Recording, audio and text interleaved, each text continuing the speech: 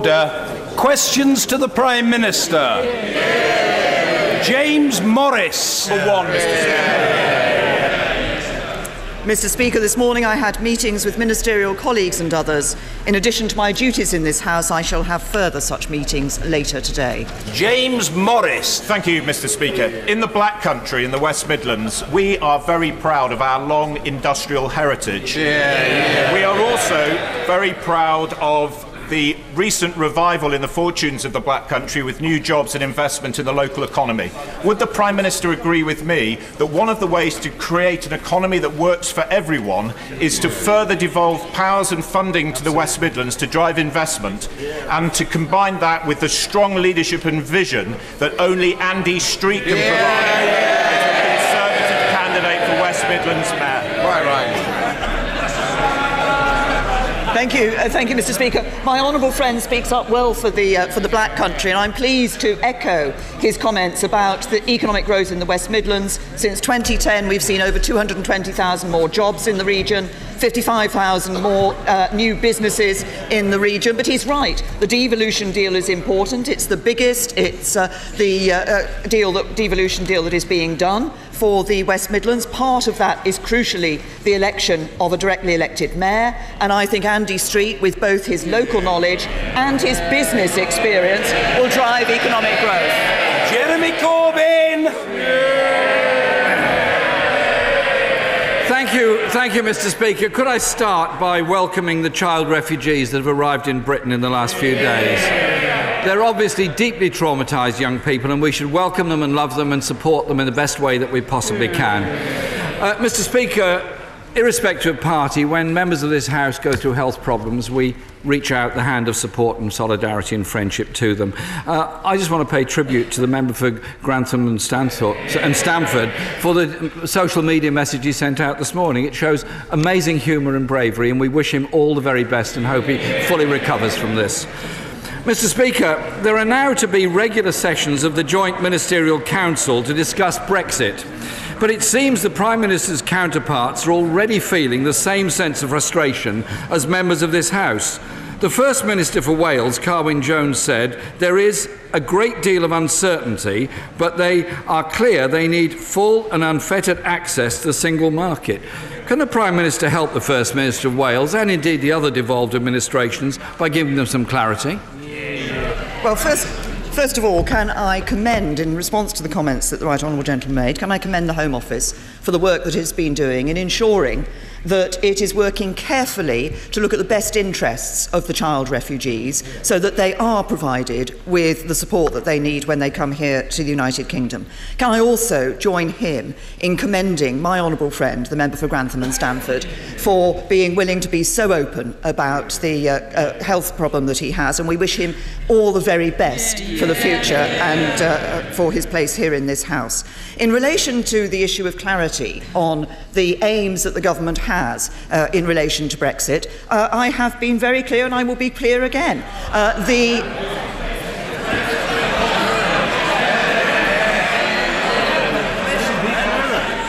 There are those who talk about means and those who talk about ends. I'm talking about ends. What we want to see is the best possible arrangement for trade with and operation within the single European market for businesses in goods and services here in the United Kingdom. Jeremy Corbyn. I thought for a moment the Prime Minister was going to say Brexit means Brexit again. There are others...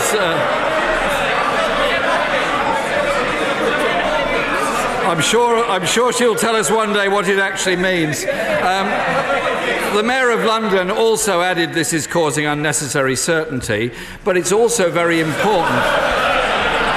Uncertainty. Mr. Speaker, it would be also very helpful if the Prime Minister could provide some clarity over the Northern Ireland border. Will we continue membership of the Customs Union, or are we going to see border checks introduced between Northern Ireland and the Republic? The Leader of the Opposition tries to poke fun at the phrase of Brexit means Brexit, but the whole point is this.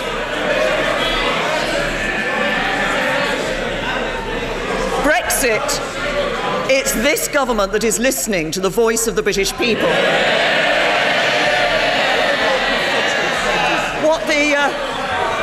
Brexit means Brexit. That means we're coming out of the European Union.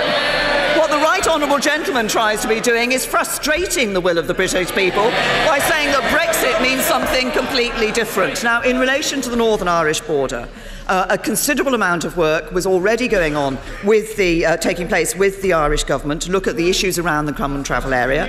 That work is continuing. We have been very clear, the government of the Republic of Ireland have been very clear, the Northern Ireland Executive has been very clear that none of us want to see a return to the borders of the past. And I would simply remind the right honourable gentleman that the common travel area has been in place since 1923, which was well before either of us joined the European Union. Jeremy Corbyn! Mr. Speaker, on Monday the Prime Minister said the customs union was not a binary choice. Well, I can't think of anything other than a binary choice is whether you have a border or you don't have a border. There isn't a third way on that one. On Monday, her friend, the Honourable Member for Broxtowe, expressed concern of the automotive and aerospace industries, while the British Banking Association said its members are poised quivering over the relocate button. Every day the Prime Minister dithers over this chaotic Brexit, employers delay investment, and there are rumours circulating about relocation. This cannot carry on until March of next year. When is the Prime Minister going to come up with a plan? I have to say to the right honourable gentleman, I think the fact that he seems to confuse a customs union with a border, where they are actually two different issues, shows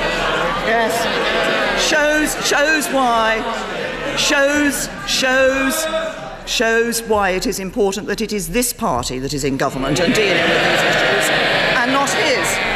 He talks about the plan. I've been very clear. That we want to trade freely with both trade with and operate within the single European market. I want this country to be a global leader in free trade. The Labour Party is against free trade. I want to introduce control on free movement so that we have an end of free movement. The Labour Party wants to continue with free movement. I want to deliver on the will of the British people. He is trying to frustrate the will of the British people. Well, Mr. Speaker, there was no answer on the border, which was the question. And on Monday, Mr. Speaker, the Prime Minister told the House, and I quote, "We have a plan which is not to set out at every stage of the negotiation the details." I've been thinking about this for a couple of days, Mr. Speaker, and I think when you're searching for the real meaning behind and the importance behind the Prime Minister's statement, you have to consult the great philosophers. The only one I can come up with.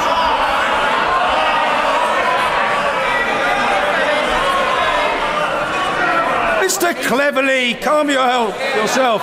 You're imperiling your own health, man, which is a source of great concern to me. Jeremy Corbyn. All I can come up with, Mr. Speaker, is Baldrick, who says our cunning plan is to have no plan.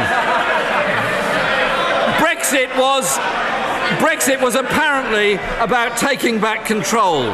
But the devolved governments don't know the plan, businesses don't know the plan, Parliament doesn't know the plan.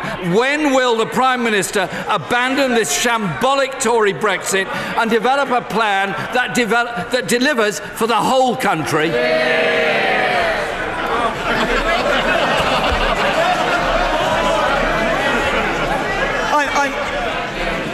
I'm interested that the right honourable gentleman chose to support Baldrick. Of course, the actor playing Baldrick was a member of the Labour Party, as I recall.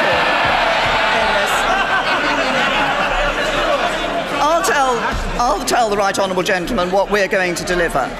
We are going to deliver on the vote of the British people. We're going to deliver the best possible deal for trade in goods and services, both with and operation within the European Union. And we're going to deliver an end to free movement. That's what the British people want, and that's what this government's going to deliver for them. Mr. Speaker, 3 years ago, the United Kingdom backed Saudi Arabia for membership of the UN Human Rights Council. On the 28th of October, there are elections again for the UN Human Rights Council. A UN panel has warned that Saudi Arabia's bombing of Yemen has violated international law. Amnesty International says, and I quote, "Executions are on the increase, women are widely discriminated against, torture is common, and human rights organisations are banned." So will her government again be backing the Saudi dictatorship for membership of that committee? As the Right Honourable Gentleman knows, where there are legitimate human rights concerns in relation to Saudi Arabia, then we raise them. In relation to the action in the Yemen, we have been clear that we want those incidents that have been referred to be properly investigated, and we want the Saudi Arabians, if there are lessons to be learned from those, to learn lessons from those. But I will reiterate a point that I've made in this House before, that our relationship with Saudi Arabia is an important relationship. It's a particularly important relationship in relation to the security of this country and counter-terrorism and foiling activities of those who would wish to do citizens harm here in the UK. Enemy Corbyn! Mr. Speaker, Tahir Qasim, a Yemeni man who lives in Liverpool, told me this week that Yemen is quickly becoming the forgotten crisis. If people aren't being killed by bombs, it's hunger that kills them. The UK needs to use its influence to help the people of Yemen. Bombs exported from Britain are being dropped on Yemeni children by Saudi pilots trained by Britain. If there are war crimes being committed, then, as the UN suggests, they must be investigated. Isn't it about time this government suspended its arms sales to Saudi Arabia? The issues are being investigated, I say to the Right Honourable Gentleman, and we have taken action. He's right to refer to the humanitarian crisis in the Yemen, and this country is one of those that is in the forefront of ensuring that humanitarian aid is provided. That is a record of which I believe that this country and this government can be proud around the world in terms of the actions that have been taken. It is important. There was a cessation of hostilities in the Yemen, which was for a period of 72 hours over the weekend. As I've referred to in this House on Monday, I spoke to the Crown Prince of Abu Dhabi at the weekend, and one of the issues we discussed was the importance of trying to find a political solution in Yemen and seeing, if possible, that cessation of hostilities could be continued. It hasn't been continued, but we're very clear that the only solution that is going to work for the Yemen is actually to make sure that we have that political solution that will give stability in the Yemen. Mr. Christopher Chope.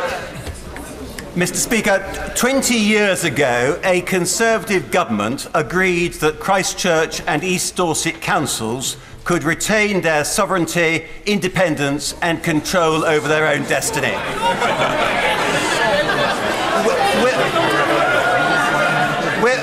Will my right honourable friend assure the House that the government will not agree to the abolition of Christchurch or East Dorset councils against the will of my constituents?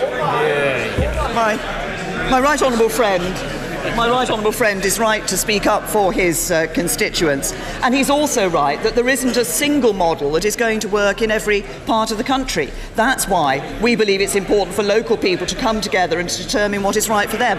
I know my right honourable friend is trying to build a consensus in Dorset as to what the right way forward is. I think it's right that local people are able to respond to the consultation and that their concerns are listened to. Angus Robertson. Thank you very much. The Scottish Poppy Appeal is launched today for parliamentarians, so can I take the opportunity to praise all of the fundraisers, the volunteers and the veterans involved, and I'm sure colleagues in other parts of the House will commend efforts to raise money for the Poppy Appeal in the rest of the United Kingdom as well. Mr. Speaker, one of the biggest humanitarian catastrophes of our time is in Syria, specifically in Aleppo, where we expect a ceasefire to end shortly and an onslaught to begin. Will the Prime Minister tell us what efforts the UK is currently undertaking to support a peaceful resolution to the conflict, but also to deal with those who are exacerbating the situation? Well, first of all, may I join the Right Honourable Gentleman in commending and praising the work of all those across the whole of the United Kingdom who give their time and efforts to raise money for the Poppy Appeal. It is very important that we never forget those through many conflicts who have given of themselves for the safety and security of us. And it is important that we recognise that and give generously to the poppy appeal over the United Kingdom. In relation to Syria, of course, it is important to approach this in a number of tracks. We are involved, my right honourable friend, the Foreign Secretary, has been involved in discussions with the United States Secretary of State, Senator Kerry, about these, Secretary of State Kerry, about these particular issues, looking for that way forward. I raised the issue of Russian actions in Syria, particularly the bombing of Aleppo, at the European Union Council at the end of last week. It was only on the agenda because the UK had raised it, and as a result of that discussion, the EU agreed that should the atrocities continue, then we will look at all available options for taking action to put pressure on Russia to stop their indiscriminate bombing of innocent civilians. Angus Robertson. I commend the Prime Minister for those endeavours, but it's widely expected that the onslaught on Aleppo will be unleashed by Russian air power, which is currently steaming across the Mediterranean aboard the Admiral Kuznetsov and its battle group. In recent years, more than 60 Russian naval vessels have refuelled and resupplied in Spanish ports. Whoa. So will the Prime Minister join me and EU and NATO allies in unequivocally calling on Spain to refuse the refuelling? The right honourable gentleman refers to the passage of Russian naval ships, and of course on the high seas they are able to travel as they wish, although of course when they went through the English Channel they were accompanied by Royal Naval vessels as they went through. But what we have seen, sadly, is that the Russians are already able to unleash attacks on innocent civilians in Syria. What matters is that we put pressure on Russia to do what everybody agrees is the only way that we are going to resolve this issue, which is to ensure that we have a political transition in Syria, and that's where we should focus our attention. Wendy Morton.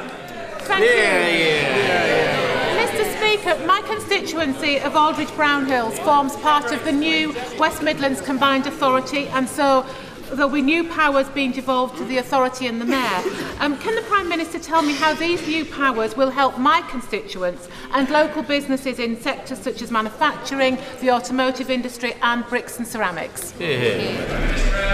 I can confirm to my honourable friend that the deal that is being proposed will provide the West Midlands with £1 billion over 30 years to spend on local projects that will drive economic growth. And this, I think, is the important part of the deal. It's why it's so important to have a mayor who understands the local area but also has business expertise, Andy Street, to ensure that those economic projects are being developed with the interests of the locality in the prime focus for them. I believe that the deal will deliver more jobs and economic prosperity across the West Midlands. It's good for the West Midlands and her constituents. It's good for the rest of the country as well. Helen Hayes. Thank you, Mr. Speaker. The independent inquiry on child sexual abuse was established to deliver long-awaited justice for victims and survivors, and to do so it must have their confidence. The Shirley Oaks Survivors Association represents more than 600 survivors of abuse which took place in Lambeth Council-run children's homes, and has recently raised serious concerns about changes to the inquiry. Will the Prime Minister meet with me, the Honourable Member for Streatham, and representatives from the Shirley Oaks Survivors Association to discuss their concerns and take action so that confidence can be restored? Yeah. The Honourable Lady makes a very important point. The whole purpose of this inquiry was to be able to provide justice for those whose voices had not been heard for too long, and who felt that people in positions of power and institutions of the state and other organisations had not heard their voice, had not been prepared to listen to them and to properly investigate what had happened to them. It is important that victims and survivors have confidence in the inquiry. Of course, the inquiry is an independent inquiry, and it is up to the inquiry chairman to ensure work with survivors and victims, which I know the inquiry chairman has been doing. But I will certainly ensure that the Home Secretary has heard the representations that the Honourable Lady has made, and we will take what she has said to us today away and consider very carefully what she said. We all want this inquiry to work properly and to work in the interests of survivors and victims. Yeah. Anne-Marie Trevelyan. Will be aware aware that our nation's commitment to our present and former armed forces personnel and their families by way of the Armed Forces Covenant is a work in progress, and that whilst we have made important moves, there is still much more to do? Will she take this opportunity to assure this House of her personal commitment to the values and promises set out in the Covenant, and pledge to lend her support to efforts to continue the good work begun to ensure personnel, veterans and their families face no disadvantage for the service and sacrifice they have all made for our country? My honourable friend is absolutely right, and I know she has championed the Armed Forces Covenant and is a great proponent of our veterans and the armed forces. And it is absolutely right that everybody in this House owes a great debt of gratitude to our veterans and to those who are serving today in our armed forces for what they do to keep us safe and secure. And that's why it's so important that the Covenant isn't just a responsibility for the government, actually it's a national responsibility. We should all be working to ensure that those who have served us and served us well do not face disadvantages. It's why we've been doing things like putting money into a Forces Help to Buy scheme to help them with houses. I think the figure is 200 million, and we must continue to do this, and I absolutely commit to ensuring that this is a government that continues to support our veterans and the members of our armed forces. Turner. Thank you, Mr. Speaker. Mr. Speaker, last year my 25-year-old nephew Matty committed suicide after a very short period of depression. His GP had referred him for talking therapy counselling, but warned him it'd be at least 6 months before he got an appointment. Mr. Speaker, these treatments in the NHS are very often a waiting game, and a dangerous waiting game, and a postcode lottery. What's the Prime Minister doing to sort this crisis out? Can I first of all recognise and commend the honourable gentleman for raising the personal experience that he has of the terrible tragedy that can occur when mental health problems are not properly dealt with. He raises a very serious issue, and it's a serious issue for everybody in this House, on how the NHS treats mental health. It's why we have established this concept of parity of esteem for mental health and physical health in the National Health Service. It's why we are seeing record levels of funding. But the question of talking therapies, which are very effective, and we have been introducing waiting time standards in relation to talking therapies, but I accept that there is more for us to do in this area to ensure that those with mental health problems are properly treated, are properly given the care and attention that they need. It is an issue not just for them, it's an issue for the whole of our society. Sir David Amis. My right honourable friend became Prime Minister in dramatic and extraordinary circumstances, and in my judgment she has proved more than capable of rising to the many challenges which she has faced. It was not my right honourable friend's fault that the Chilcot report took 7 years, or more than £10 million in terms of costs. Now that we know that Parliament was misled, would my right honourable friend reassure me that she has a cunning plan to ensure that action is taken? Well, I thank my honourable friend for his comments. It was, obviously, what the Chilcot report did was an important task, but although it did look at and criticise the way in which information had been handled in a number of aspects, it did not say that people had set out deliberately to mislead, and I think it's important that we recognise that. But it is important also that we learn the lessons from the Chilcot report, and that's why the National Security Advisor is leading a piece of work and exercise to do precisely that. This was a long time coming. It was a serious report. There is much in it. We need to ensure that we do learn the lessons from it. Dr. Alistair MacDonald. Thank you very much, Mr. Speaker. Question 6, please. No, just get in there, man. Let's hear it. Sorry. The Prime Minister will be aware that much of the foundation and many of the elements of the 1998 settlement and peace agreement in Northern Ireland was referenced and rooted in EU approaches and processes and laws, and that leaving the EU will significantly destabilise the foundations of that settlement. Has the Prime Minister given any consideration to the extent of the potential damage the EU withdrawal from the European Union could do to that Good Friday Belfast Agreement and the 1998 political settlement? And does she at this stage have any plan to protect that settlement? Can I say to the honourable gentleman, I don't believe there's any reason to believe that the outcome of the referendum will do anything to undermine the absolute rock-solid commitment of this government and the people of Northern Ireland to the settlement that was set out in the Belfast Agreement. And there is and remains strong support for the entirely peaceful future for Northern Ireland. That has been determined by democracy and consent. We remain committed to that, and we remain committed to work with others to ensure that entirely peaceful future. Jeremy Lefroy. Thank you very much, Mr. Speaker. General Electric has shown its confidence in the UK economy and my constituents by starting construction of the second of its 2 new world-class research and manufacturing facilities on Staffordshire County Council's Redhill Business Park. Would the Prime Minister meet with General Electric and other West Midlands manufacturers to hear just how important supply chains and markets, free of tariffs and bureaucracy, are to them and their hundreds of thousands of staff? Well, I'm delighted to hear of the commitment that GE has made to Stafford. But it's more than a commitment to Stafford. Of course, it's a commitment to the United Kingdom and to the future of our economy here in the United Kingdom. I understand that my right honourable friend, the International Trade Secretary, has already met with GE to discuss with them their interests in trade and what we can be doing to promote free trade. As I've said earlier, I want the UK to be a global leader in free trade, and we are listening to businesses around the country in the importance that they place on free trade as we look at the negotiations for exiting the EU. Jim Dowd.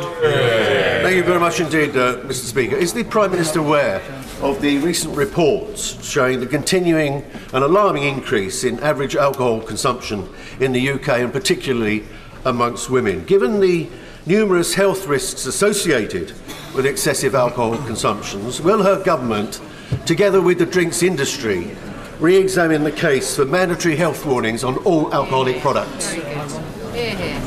Well, I recognise what the honourable gentleman raises in terms of the figures that have been shown recently, and particularly the figures in relation to women and the use of alcohol.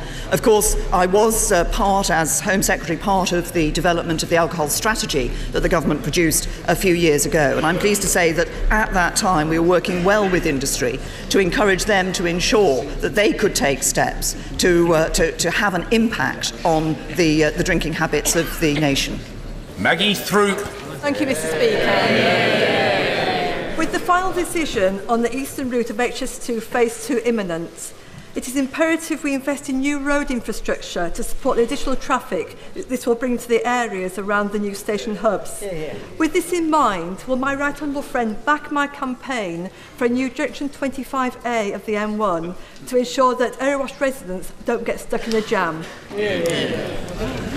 Well, I seem to recall I first met my honourable friend when she was campaigning on an issue in relation to motorways, and she's absolutely right that in order to support the rail infrastructure we need to ensure that the right roads infrastructure is there, and that's why we're investing 15 billion in the road investment strategy. That's about boosting local economies and boosting growth and seeing further economic growth. I understand Highways England are looking at the issues in the East Midlands. They're looking at bringing forward significant new road enhancements around the expected site of the new East Midlands HS2 station, and going forward they're looking at an audit of roads in the area, and I trust that my honourable friend will make her voice heard on this issue and that of her constituents, as she has done in the past. Alison McGovern. Thank you, Mr. Speaker. Can I return the Prime Minister to the answer she gave to my friend for Hull? Because the Conservative manifesto promised shorter NHS waiting times for those who need help with their mental health. But as prescriptions for antidepressants still rise, my constituents in Wirral who need talking therapies have to wait a month for referral and well over 4 months for treatment. So was that Tory manifesto just words, or will the Prime Minister ever deliver? I gave a serious answer to her honourable friend, which is that we have been looking at the whole issue of talking therapies and the availability of talking therapies and the waiting times that relate to talking therapies. And we do want to improve the options that people have for having access to talking therapies, precisely because they have been shown to be so successful in so many cases. So this is something that the government is working on, and we will continue to work on it to provide, as we have said, that parity of esteem between mental health and physical health in the National Health Service. Stephen Hammond. Thank you, Mr. Speaker. As a former Wimbledonian, my right honourable friend will understand the significance of transport for South West London and in particular for Wimbledon. Could my right honourable friend assure me that the government still supports Crossrail 2, and will she ask the Secretary of State to set out the timetable for the delayed consultation? Very good question. Well, I can absolutely give the commitment that we continue to support Crossrail 2. We're waiting to see a robust business case and a proper funding proposal in relation to Crossrail 2. My right honourable friend, the Transport Secretary, I think will in due course be setting out what the timetable in relation to this is, but I can assure my honourable friend, as a former Wimbledonian, that we are well aware of his interest in the Wimbledon to Waterloo aspects of this, and the needs of the local area are being taken into account. Yasmin Qureshi.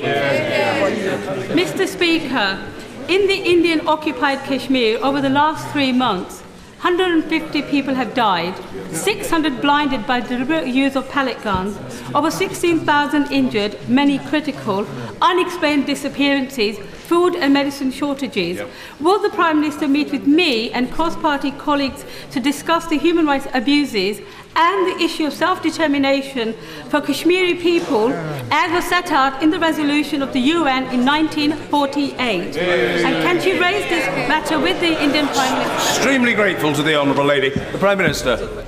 Well, the Honourable Lady sets out her case and the issues that she's identified in relation to this. We've taken I take the same view as this government has since it came into power, and indeed previously, which is that the issue of Kashmir is a matter for India and Pakistan to deal with and to sort out. But the Foreign Secretary has heard her representations, and I'm sure will be interested in taking those issues up with her. Jack Presti. Thank you.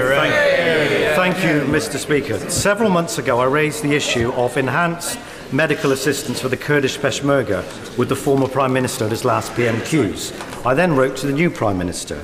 But now with the campaign to liberate Mosul ongoing, will my honourable friend agree to meet with me and representatives of the Kurdish regional government to discuss if we can provide specialist medical facilities here in the UK, for instance 10 beds for seriously wounded Peshmerga, and to ensure that the forces on the ground are getting all the support they need, because I understand they are short of heavy weapons and basic infantry kit like helmets and body armour. Good question. Well, my honourable friend is right, and I recognise this is an issue that he has raised before. And I would just first say, obviously, what we have seen is that the coalition activity that is taking place is actually having some impact, and is having an impact as we wish it to in relation to Daesh. There aren't plans at the moment either to undertake to do what he has suggested in his question, or to provide a field hospital and field medical capabilities from the United Kingdom, but we do continually review what we are doing in terms of support of the coalition. And of course we are also, as part of the training that we're providing for the Peshmerga, that does include training in the provision of medical facilities. Owen Thompson. Mr. Speaker, I'm sure we all recognise the removal of the camp at Calais is not a long-term solution to the ongoing humanitarian crisis. But can the Prime Minister tell us what the government is going to do to learn from the experiences in Calais and to speed up acceptance of vulnerable individuals as it committed to under the Lord Dubs scheme?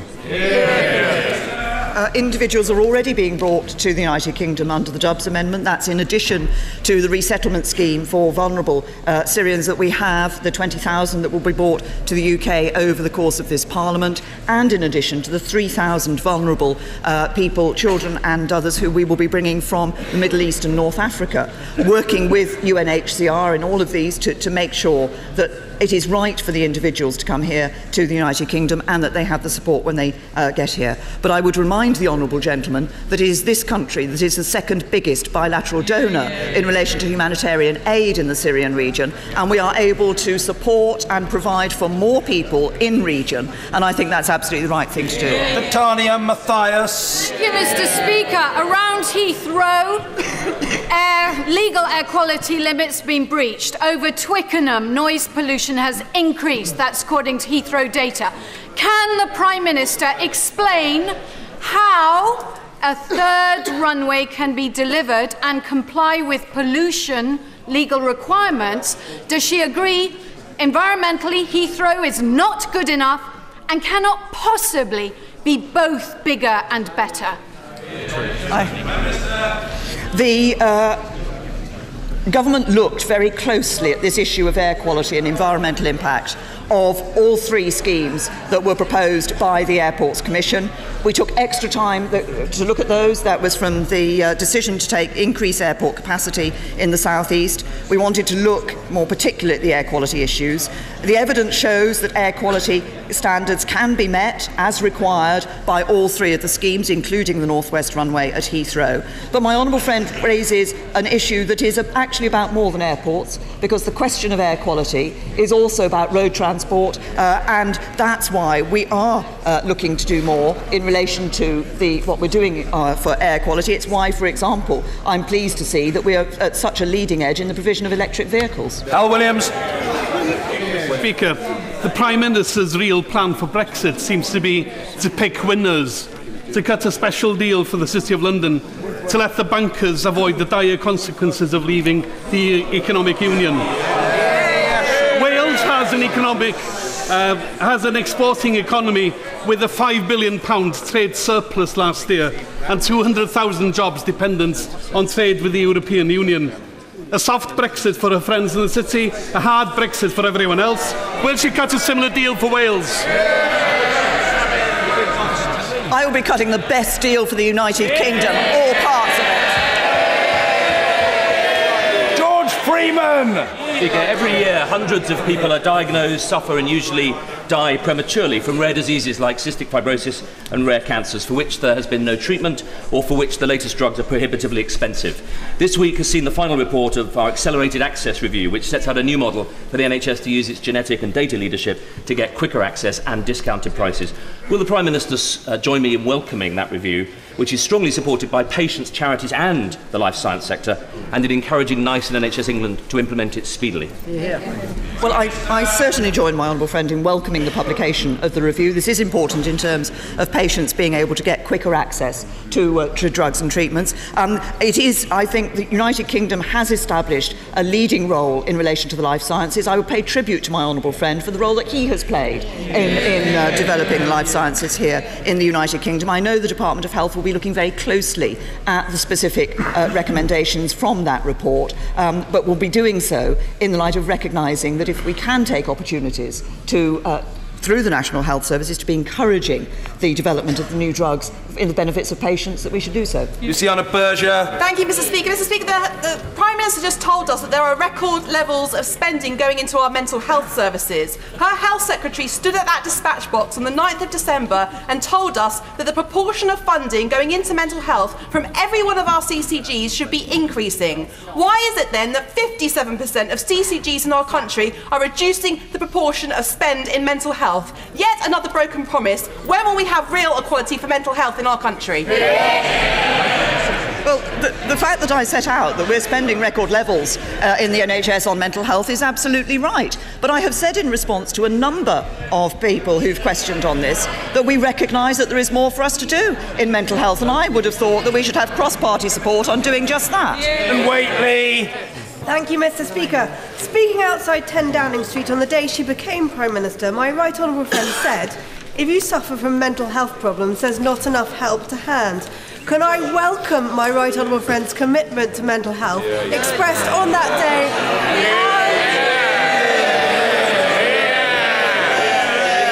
and in her responses today? And can I ask her what steps she is taking to make sure the bold ambitions of the government's 5-year forward view for mental health are achieved?